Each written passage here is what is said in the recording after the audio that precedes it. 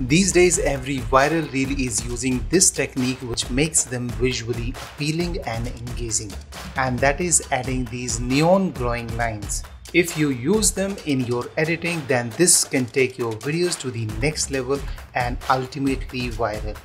So let's learn to create these in After Effects.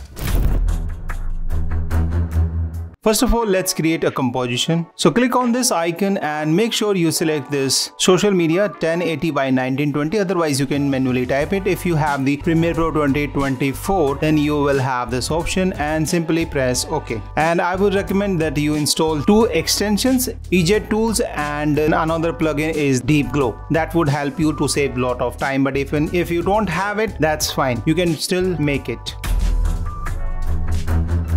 So first of all, we are going to create a new solid. So for this purpose, you can right click, create new and solid, or if you have the EZ Tools script, then just simply click on this solid and that's going to create a solid for us. And now we need to take the pen tool from here, or you can simply press G on your keyboard and make sure that you select the fill and choose none and make the stroke around 6 pixels. You can later on modify it as well. So now simply create a shape on the screen, something like this, and then come to the properties of the shapes, contents, shapes, and make sure you come in these strokes, and over here you will see the taper. Just click on these and just increase the start length and the end length to similar around 28. It's going to thin these edges, because if I show you, you will see that this, let me just increase its pixel. Now it has the thick edges, and if I increase this start or end length to around same, so it's going to make it smooth, something like this.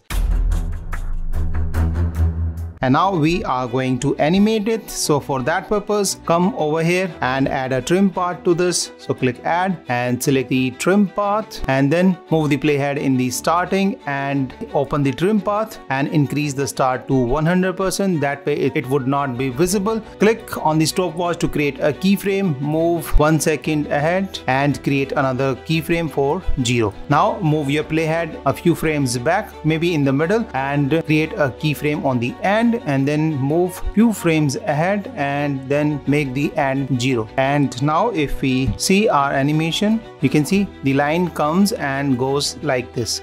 But at the moment it's starting from top and going to the bottom. But if you want it to be reverse, so just come over here and click on this path and select this option. So that way it would be reverse path direction. So now if we play it, you can see it starts and then it goes up.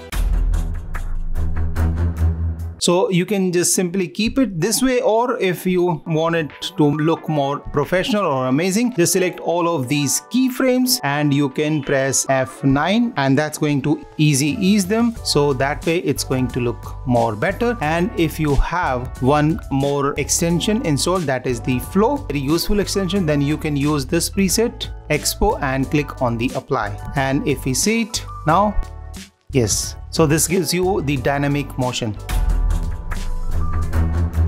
Now our shape is perfect, and now we are going to add glow to it. So click on the adjustment layer on the EZ tool, or if you don't have it, you can right click new and then you can create the adjustment layer from here as well. But this saves you a lot of time. Now we are going to apply glow effect on it. So I would recommend another extension, useful extension, and that is the FX console. This is a free extension, so you can install it. So when you press Ctrl and the space bar, that would show you this option, and then you can search the effect right from here and press this, and that would apply the deep glow effect. So this is the default setting I'm keeping, so you can modify all of these to get the different results. So by far it's looking good, but I think the thickness of this line is little bit too much, so I'll select the shape layer, and from the top I will make the stroke width to around 8 pixels. So now it's looking good. And suppose if you want to change the color of for this line, so what you can do, select the adjustment layer and press press Ctrl spacebar or go to the effects and preset and search for the hue.